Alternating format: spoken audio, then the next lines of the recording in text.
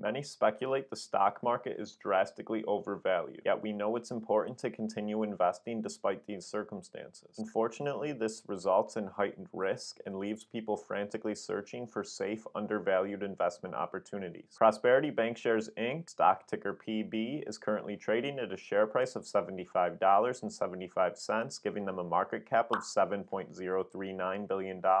They have seen quite the run-up since September 20th of this year, trading just 8.76% below their 52-week high of $83.02. With an earnings call scheduled for October 27th, investors should be aware that there will most likely be some large swings in price to follow. Not only is this conveyed by recent price movements, as earnings reports are represented by the blue dots, but also the 52-week low of 52.56 and beta of 1.26, which suggests slightly larger price movements. Speaking of earnings, Prosperity Bankshares, the regional bank operating out of Houston, has had impressive earnings reports over the past year, beating on all of their estimates and reporting an EPS of $5.72. These earnings have resulted in a PE ratio of 13.24 for Prosperity Bankshares, which is a little bit on the high side, but does not signify PB is too overvalued, as the market median is 18.1 and the median PE ratio of the banking industry is around 11.3.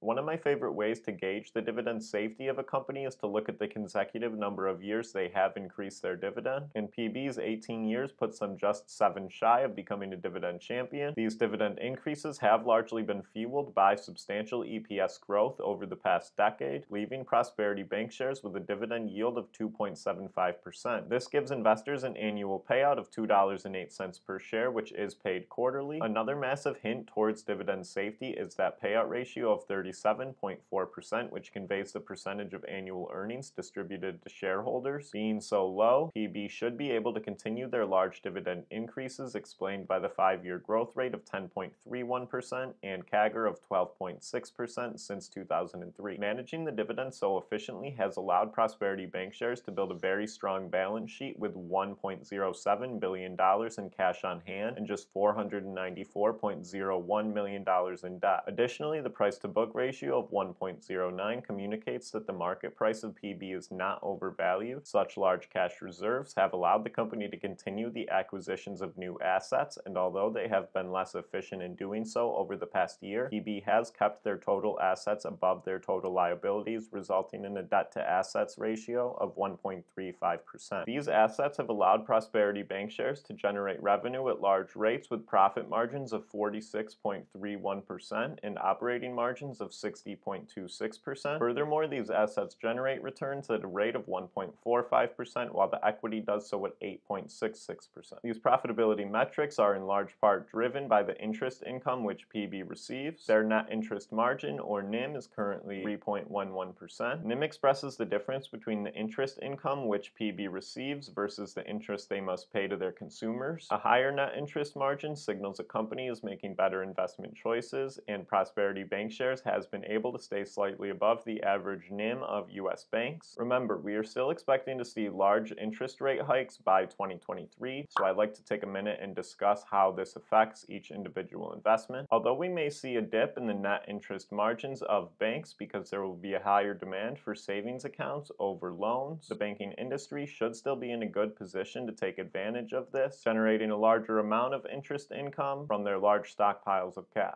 Alright, let's talk business operations. Prosperity Bankshares currently has the 3rd largest market share in Texas. Their 274 full-service locations split between the Lone Star State and Oklahoma are positioned well for increased operations, as there has recently been a large influx of people as well as corporations relocating to Texas. As of 2021, Texas currently hosts the headquarters of 49 Fortune 500 companies, making them the 3rd largest state to do so. Although there isn't much geographical diversification, PB's $29.1 billion in total deposits are split appropriately, with 34.7% of them being in non-interest-bearing accounts, while just 21.2% have stated interest rates. Their loan portfolio currently has $19.3 billion in value, with a 4.5% yield reported this past quarter. Additionally, their rate structure weighting is beneficial to hedge against fluctuating interest rates, as they offer both fixed and floating rate loans across a multitude of different categories. The largest of these categories categories being commercial real estate, single and multi-unit homes, and construction, which are all even further diversified immensely as well. Prosperity Bankshares Securities portfolio has a total value of $11.9 billion. 93.4% of this,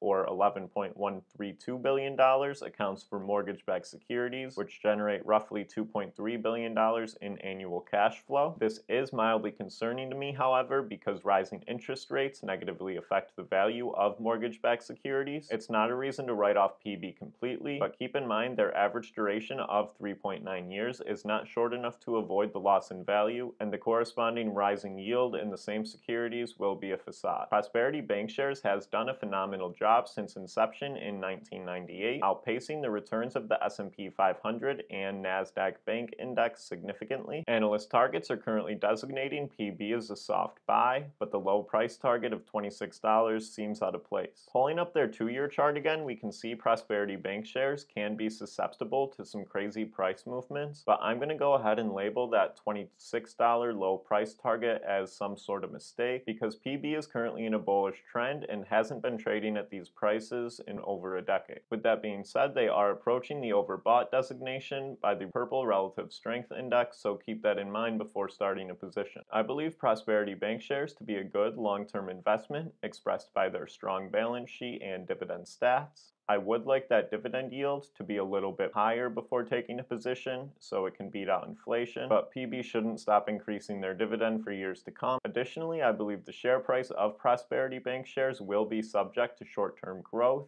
as the future economic climate and rising interest rates will benefit earnings of companies in the banking industry. If you found this video helpful, please give it a thumbs up and subscribe to the channel for more. Let me know down below how much of your portfolio is weighted in the financial sector. As always, I'm Patrick Zimmerman. Thank you for your time and have a nice day.